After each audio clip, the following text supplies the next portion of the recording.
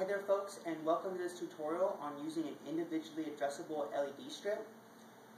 The individually adjustable LED strip is really a kind of a paradigm shift in LED lighting, because now with the LED strip, it's really easy to control hundreds or thousands of LEDs without soldering them together yourself.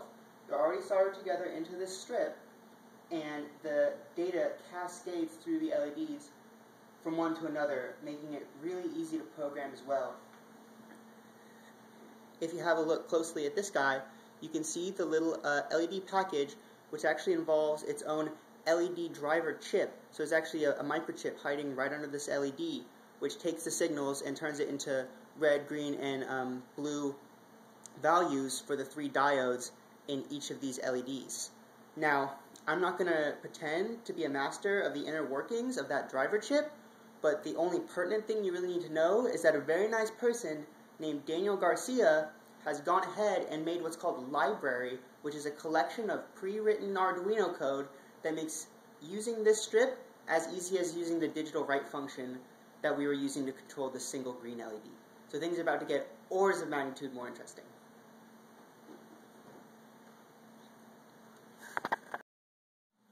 Okay, so I wanted to show you how I have this wired up. I'm using these wires with an alligator clip on one side and a jumper on the other side, and I'm attaching it to these 3 little copper contacts, and those are marked for ground, 5 volts, and data. So I'm using red for the 5 volts, black for the ground, and yellow for the data. These are both plugged back to the spots marked 5 volt and ground, and this one is plugged into the pin that I'm planning on using for the data, which is the pin 8. Okay, so go to File, Examples, FastLED, Blink. Let's have a look at this first line here, which is include FastLED.h. If you have installed this library according to the instructions I gave, this is just going to tell the development environment to go ahead and include that library with the upload to the controller. So the next line, define num-LEDs 26. Well, the uninteresting part of this is that a variable called num-LEDs is being set to 26. The interesting part is the syntax here. This #define means that this value will never change. It can't change. And these #defines can only be used up at the very header of this document. The next one is our define data pin. If you bought the LED strips like that I told you to, they're a 3-wire interface. The 3 wires are the power, the ground, and the data. So we're just saying which pin on our Arduino we want to be the data. This clock pin is related to LED strips that are 4-wire and need a clock pin. So that's irrelevant to us. We can leave it at 13. This next line is pretty interesting. CRGB LEDs, num LEDs. So what's happening here, these square brackets indicate that there's going to be an array. An array is a number of elements of the same type. So the type here is CRGB. This is the same, a data type is like a type like an int, or in this case a CRGB. The CRGB stores 3 numbers between 0 and 255. So in our setup, there's this, we're going to initialize the LED strip in this line right here, and you can see he's put in a whole bunch of these lines for different strips. So go ahead and comment this one out and uncomment. In my case, I'm using a WS2011, so I'm going to uncomment this. But I happen to know that the channels are flipped on this strip, so in this color order, I'm going to put in GRB. Okay, so down here in our loop, what we're looking at here is this is our LEDs array, and the value at index 0, so the first value in the array, is getting set to CRGB red. Now, red here is something that's built in to the FastLED library. He's gone ahead and included a bunch of commonly used colors. So this next line is FastLED show. And FastLED show sets the LEDs on the strip according to the values stored in the array.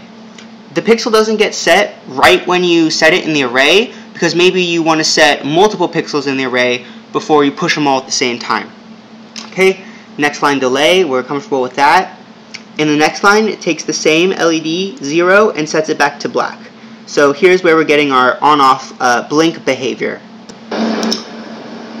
Okay, so that's all well and good, but it's only blinking the first LED on the strip, which corresponds to this first position in the array. So to make it blink all the strips, what we can do is iterate through this array using something called a for loop. And a for loop repeats a segment of code a number of times, and you'll see what I mean.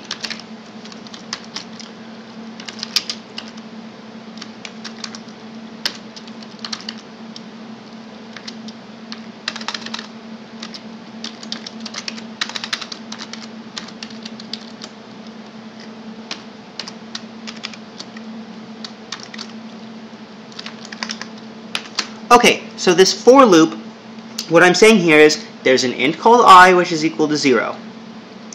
While I is less than num LEDs, which we set up at the top, I++. So this loop is going to run one time for every LED we have, and each time it runs, the value of I is going to go up by 1. So the way we can use this is, let's copy and paste in this line right here, which sets an LED, and instead of setting the 0th LED, I'm going to set the ith LED. And since the value of I changes every time this loop gets run, we're going through every position in the array. And just for clarity and to teach you a little bit about digital color here, I'm going to get rid of where it says red, and I'm going to show you the correct way to make a sRGB of any color, and that is to open paren and then type in your color values in a 0 to 255 scale. So maybe I'll type in something like 12, 144, 201. And this is going to be a bluish color, because blue is our highest value. And so I can get rid of this. And this is what I was talking about before, about the difference between setting it in the array and actually doing the show. Here we want to make sure we've got all these set to the color before we turn them all on at once. Okay, so I'm going to copy and paste this down here to where we were setting the first LED to black, and set them, we want to be setting them to black, so we're going to zero out all these values, which is off or black. Okay, so that's how you can iterate through an array of LEDs.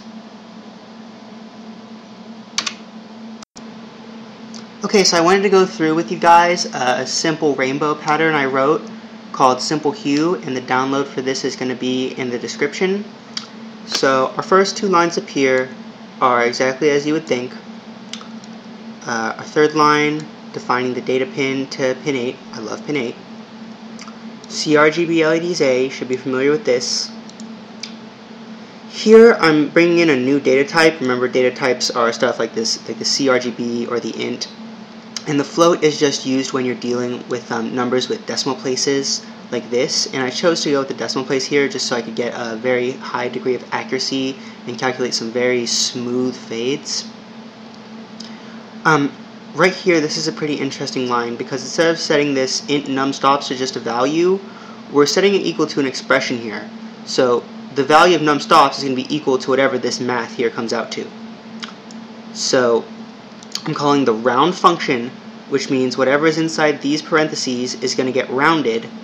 So, and then what's inside the parentheses is 360, and that's the number of stops on the hue wheel, divided by num LEDs. And so this is so that one rainbow is going to fit perfectly across our strip, no matter what length your strip is. You could set num LEDs to whatever you want, and because this num stops isn't set in stone but gets calculated, it's going to calculate the stops for you, and you'll see what the stops are in a sec.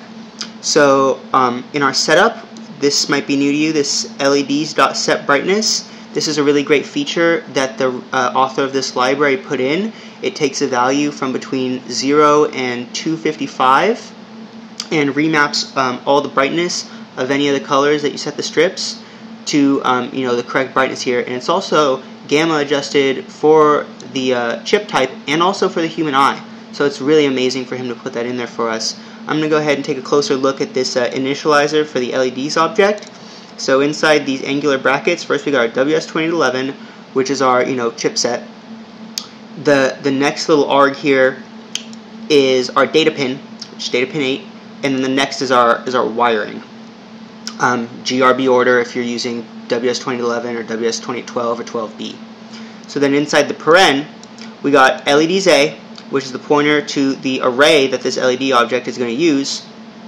Up here, that's our CRGB array that we made, size of num LEDs, and then the num LEDs on the strip, num LEDs.